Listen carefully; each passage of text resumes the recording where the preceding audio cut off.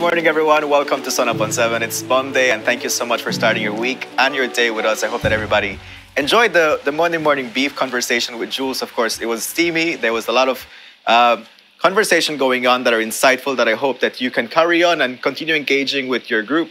That's the only way how we get democracy, how we get transparency, and how we keep on evolving as a society. It's time for our first conversation with our guest from the Ministry of Health and Wellness. We're talking about the Pfizer vaccines for children 5 to 11 years. We know that they arrived on Saturday in Belize, so let's talk about the many things that the audience have been asking. What are the side effects? Is it safe for children? And of course, why should children be taking this vaccine? It's here. We know COVID is still here. We're in the fourth wave of COVID. So vaccines have really helped to pave the way for us to reduce our restrictions, for us to go back to some sort of normalcy. So now let's make our children safer. So to have this conversation with us, we have Nurse Administrator, Nurse Donaldine Lizama, and Dr. Elsie Constanza, who's a pediatrician. Good morning to you both. How are you doing, Dr. Constanza? I'm doing fine, thank you. Doing fine? Yes. Awesome. Thank you so much for joining us and bringing this good news and this insight for our parents that are watching today's show. Nurse Lizama, how are you feeling? I'm okay. You're okay? How are you feeling this Monday, this early morning, Monday morning? The last Monday in May. Well, I had to get up early this morning. That's our fault. Thank you, though. But Yeah. glad to be here. But thank you both for taking the time to be with us. Right, so let's get started with the conversation. Yes. So first off, it's great news to be able to have this vaccine. I know we've been talking about the conversation a lot of times about when we're going to get vaccines for children 5 to 11 because they were the only ones that weren't being protected as yet. And so now Saturday, we have our shipment and everything coming in. Can we talk a little bit first about why children need to be taking this vaccine? And then we can go into the safety measures because I think parents need to understand the need as to why. I think their stances, my child might not get it. They're wearing their mask. I'm not worrying about it or so forth. And there's a lot of speculation along that line. But could you please explain to me on why it is so important from 5 to 11, this new vaccine for these children? Dr. Elsie? Okay. Well, we should be happy, I would say, that we have the opportunity to have the vaccines here in Belize, all right? And now with the aid of Ministry of Health and Wellness that now they procured a load of these vaccines. Now that around 125,000 doses came in, I think, on Saturday. For 85% of that 5 to 11 population. Yes. Yeah, we have around 73, a little bit more than 73,000 kids, children between the ages of 5 to 11, okay, who would need the vaccination, this vaccine, which means that a total dose, more or less, taking consideration all the wastage and a buffer, percentage, it would be more or less like 160,000 doses. And what came in was 125,000 doses. So we're close to the mark. Yes, but I am sure that the Ministry of Health is also procuring the other percentage needed, right? Yes. So it is something that Belize is fortunate to have at this moment. Many countries don't have this opportunity right now, especially for children between 5 to 11 years. And especially with Pfizer vaccine, where one dose is like $20 US per dose. All right. So let's move now, just talking about why it's important now. Well, what we've seen so far, the trends and what we've learned so far in these, 2-3 years, from 2019 to now, is that of course, fortunately, the children are the least affected, okay, age group, okay, which I'm glad, that this has happened. And here in Belize, if you see data, the data shows, of course, that the age group that has the highest hospitalization and death, of course, are 50 years and over. Right. But what happened to this age group of between 5 to 11? They of course get sick, they get infected as well, all right? but fortunately, they don't show severe symptoms, no? And that has been low compared to the other age groups. But this age group, children of these children, they can be very asymptomatic, but they can be the carriers. They can be the spreaders, you know, Yeah. of the virus. So that's where this vaccine is also important.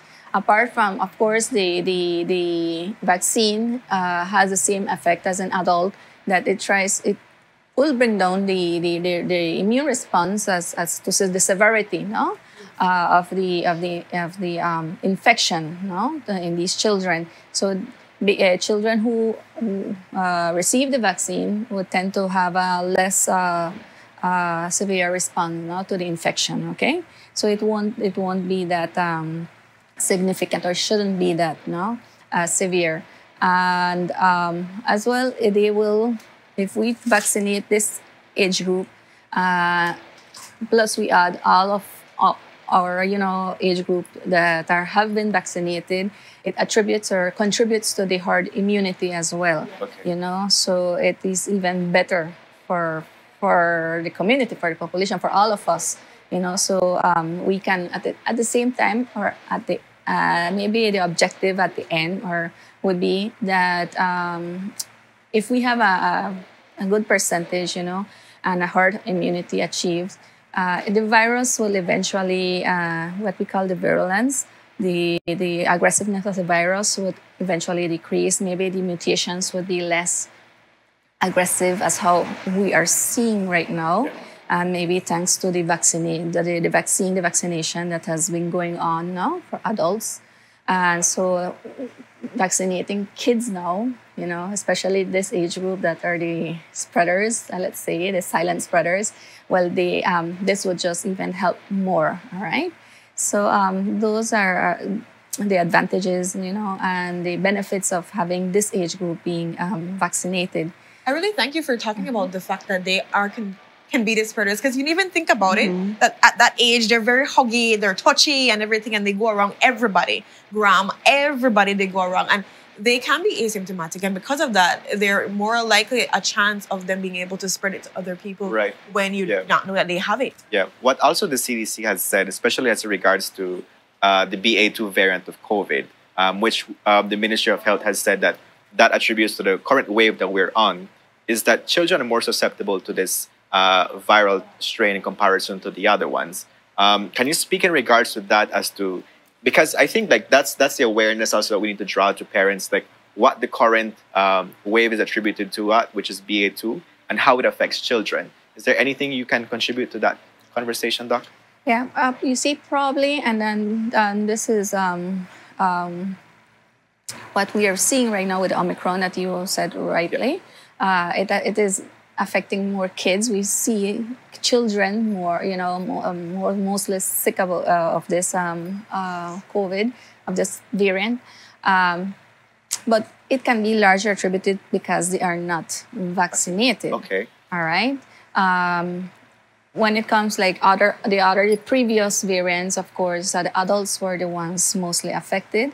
But now that we've achieved, at least here in Belize, so far around 68%, if not mistaken, Nurse Lizama, of vaccination coverage now in our population.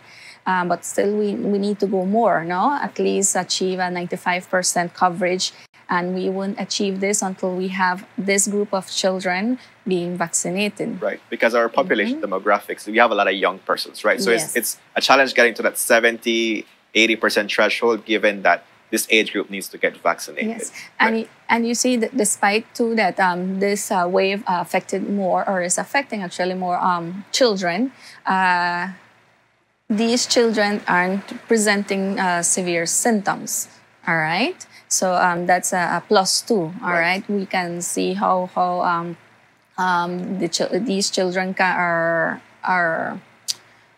how they're responding, no, to this wave, all right, of this variant. But imagine if they would be vaccinated, all right, if we would have lower down, agree. of course, the incidence now of this age group being infected.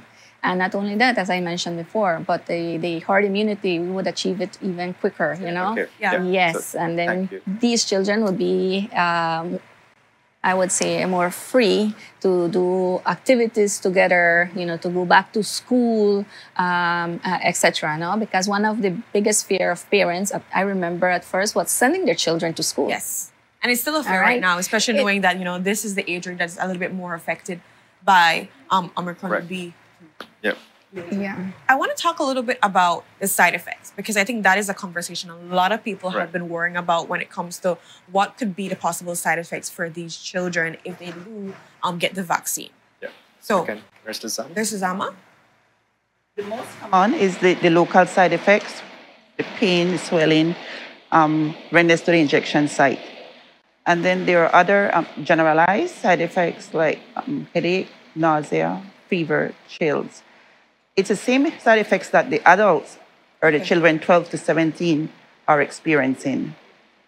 So it's nothing new under the sun or whatever it is. It's basically around the same thing. Yes, around the same thing. Yeah. Nurse Lizama, I want to ask you about how does the vaccine work? So is it a one dose, a double dose?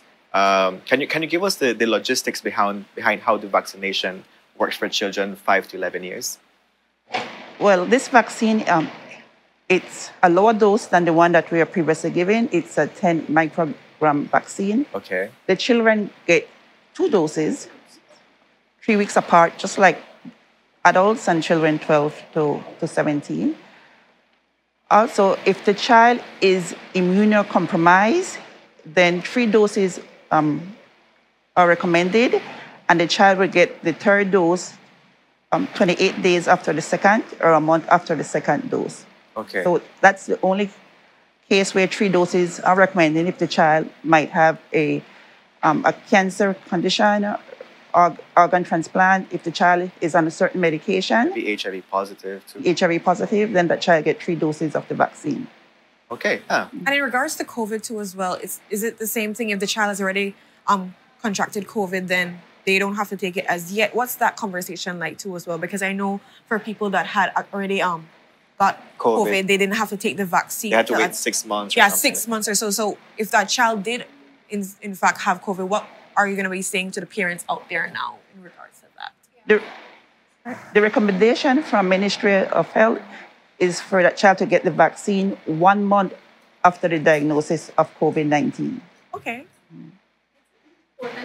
As well that the side effects, you know, regardless if the baby or the child presented any of these side effects that Nurse Lizama mentioned, it's not a contraindication to receive the 2nd dose. Okay, so here when we speak about vaccination, especially this Pfizer vaccine, which is the one that is recommended, has been approved or authorized to use in this age group, there's only a primary dose right now, primary schedule, okay, or dose, which is the 2 doses, you know, one and the first one, and then the second one should be at least 3 weeks, 3 weeks after the first dose. That's both 2 doses is a primary, like the primary schedule, okay? There's no booster so far, Okay. okay, in for this age group. Okay. And as how Nurse Zama had mentioned too, immunocompromised children, they would need a 3rd primary dose, okay? At least 1 month, 4 weeks after this 2nd dose. Okay. All right. Thank you for that. So, thanks for that, Doc. Nurse Lizama, I want to ask you about how the rollout of the vaccine is going to happen. So, we read from the press release from the Ministry of Health that you're in collaboration with the Ministry of Education to being able to disseminate the information as regards to the COVID vaccine, how the dosages work, and of course to get the parental consent. Can you give us more insight as to what the rollout is? Well, for the past 2 weeks, we have been meeting with teachers and parents in all the schools. So we have been having PTA meetings, face-to-face and virtually. The outcome has been very good, I would say. Parents have a lot of questions. Of course. Yes. And we try to answer as best as possible. And starting this week, we will be going into the schools. We have schedules set up that was made by the Ministry of Education, and we go into the schools, but the parent has the option of having their children or child vaccinated at school, but they can also bring them to the fixed vaccination sites if they want. And we have several vaccination sites open in the city. We have the Central Health Region, we have Matron Roberts, we have Port Loyola, is a vaccination site in Ladyville. Okay. And then we have the Keys, Kikaka, and San Pedro. So parent has the choice whether they... Just to confirm, this is rolling out countrywide or is it going by Countrywide. districts? So countrywide is all one rollout. Countrywide. Great. Rollout. Perfect. And Okay. also, the parents can have that option of doing the consent form right then and there, right? Because there are some parents too as well. Because I know there's a consent form. There's a involved. consent form, yes. So, especially for this age range, And 5 to 11, they can't just take this out of taking this stake. That's They have to sign the consent. We will not vaccinate a child without the consent form being signed. One question that parents have, they ask if this is effective, if it makes sense to vaccinate their child or not. Well, so far, research shows that it's 91% effective, all right, to lower the risk, of infection and the severity of the infection too in this age group, all right? Great. So that's awesome. So that's really good news that it's 91%. 91%, yes. Parents need to be able to hear this and being aware that it reduces the severity of the symptoms. It makes your child being able to pass through this hurdle, because we've seen a lot of people going through moments of grief because of COVID. So we want our children to be safe. As you mentioned, they could be silent spreaders. So we want to keep also like our households safe. So we announced that we're running out of time on this conversation. So I want to thank you both for being here, educating us about the COVID vaccine as regards to children 5 to 11 years. As a wrap up, do you have any last words? Doc? Well, I would encourage parents to do so. All right. I would encourage them to take their child, to take the decision. It's up to them. The decision is up to the parent to vaccinate their child. All right. The ministry here in Belize is just offering it to this age group. But I would encourage parents to go ahead.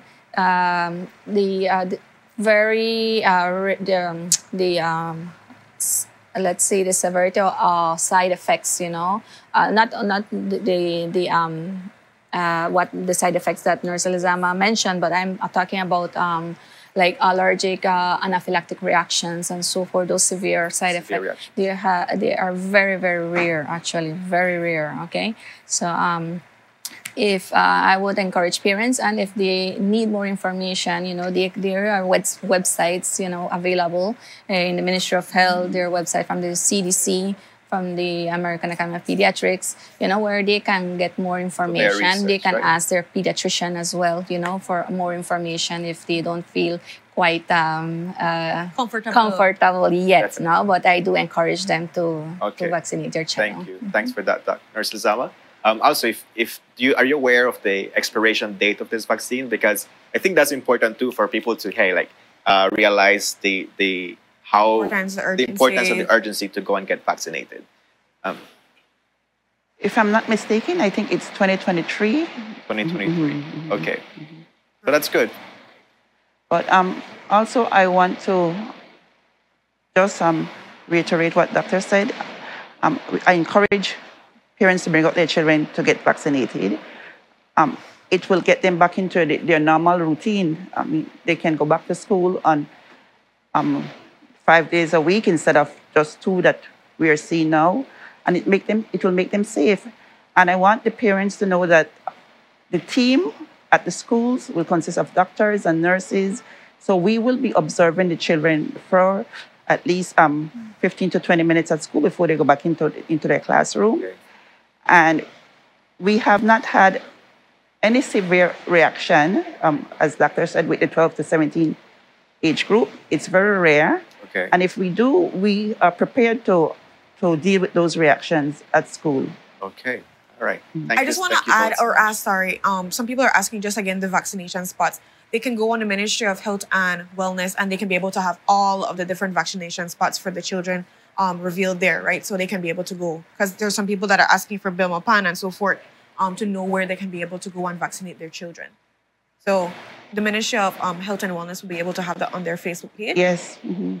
Yes, and they will communicate throughout the media houses and the schools especially, all right? So they will eventually get that information, all right? And that's for both urban and rural areas, all right? Because this is spreading throughout the country. Perfect. all right? So definitely going to be visiting your city, your town, your village, wherever it is. And remember, ask as much questions as you can possibly ask. You know, don't be afraid. I know they're gonna bombard you with questions, but it's important because they need to make a knowledgeable decision. And so it's super important that if you don't understand, ask. Be able to bring the research, whatever research they had to come and say, this is what I learned or whatever it is, but have that open conversation. So we're so thankful that you're able to have us, have that conversation about what's happening with this Pfizer vaccine. Remember, guys, 5 to 11, the vaccine is finally out.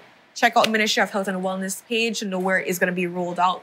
Have conversation with your teachers and your schools to know exactly, what's going to be happening. And remember, ask the questions that are needed. So again, thank you so much, ladies, for being here. We really appreciate it. Thank you. And with that, we go to our next commercial break. When we're back, we're going to be talking about we're going to be talking different things when it comes to Belize High School. Stay tuned for the exciting conversation. We'll be right back.